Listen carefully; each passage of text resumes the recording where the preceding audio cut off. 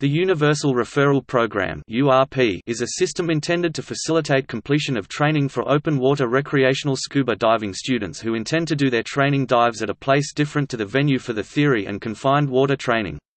More specifically, it allows inter-agency referral. The referral instructor is not necessarily a member of the same certification agency as the initiating instructor. The program was developed in 1998 by educators, risk managers, and attorneys for the diver certification agencies International Diving Educators Association (IDEA), National Association of Scuba Diving Schools (NASDS), National Association of Underwater Instructors (NAUI), Professional Diving Instructors Corporation (PDIC), Scuba Schools International (SSI), and YMCA Scuba program based on industry training standards. The system established referral paperwork, procedures, and a minimum list of skills to be performed.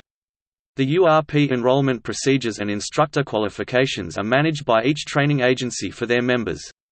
The referral instructor must review and verify that the candidate's medical history form has been completed, conduct the required open water skills exercises, and assess the diver on the specified diving skills, then complete the paperwork. If performance was satisfactory, a temporary certification may be issued.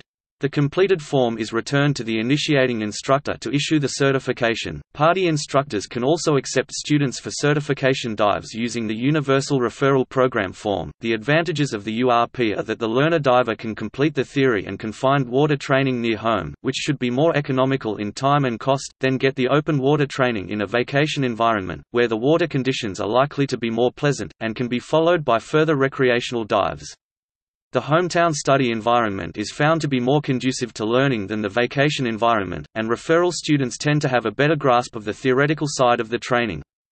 Completing the theory and pool training at the local dive shop saves on vacation time and allows the learner more time to practice and develop skills as the time pressure is reduced.